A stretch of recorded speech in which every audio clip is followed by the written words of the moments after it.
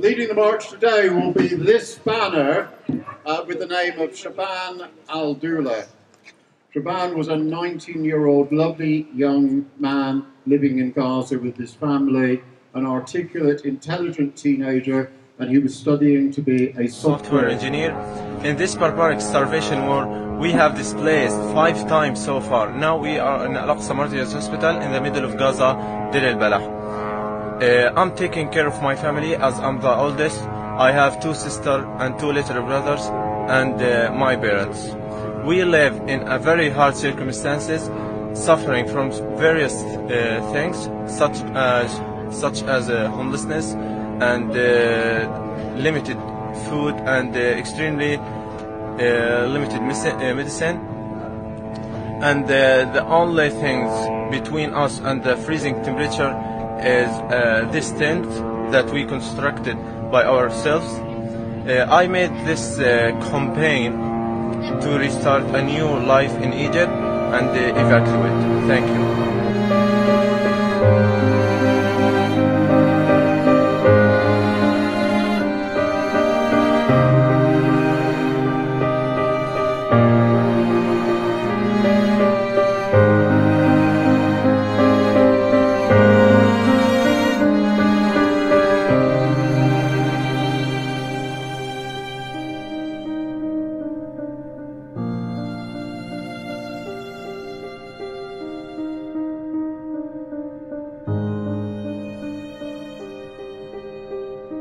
A week ago Monday, that was the 14th of October, Shaban, as far as we know from the media, was on a drip, an intravenous drip, receiving treatment in a tent in the grounds of the Al-Aqsa hospital in Gaza.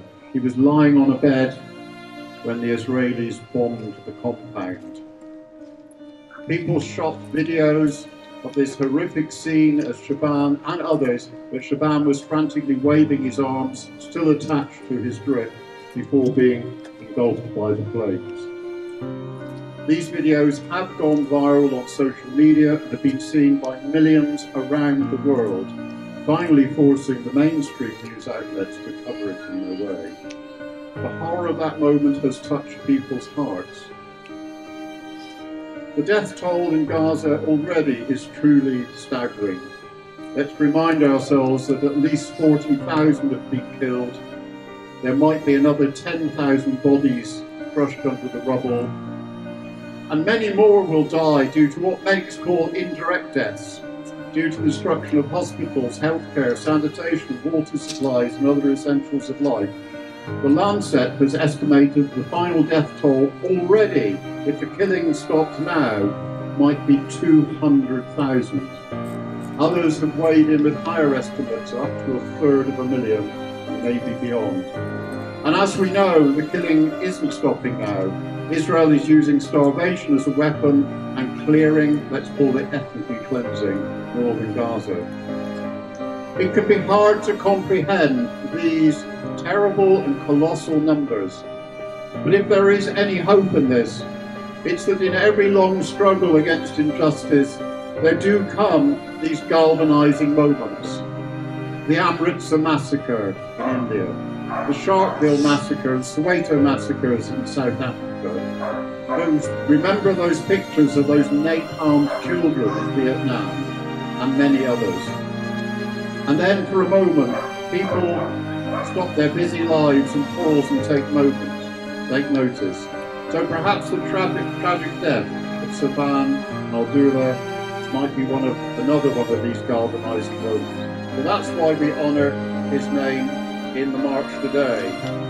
Shaban Al-Dalou, say his name! Shaban Al-Dalou! Shaban Al-Dalou, say his name! Shaban Al-Dalou, say his name! Shaban Al-Dalou! Thank you very much. Free Palestine! Free Palestine! Free Palestine!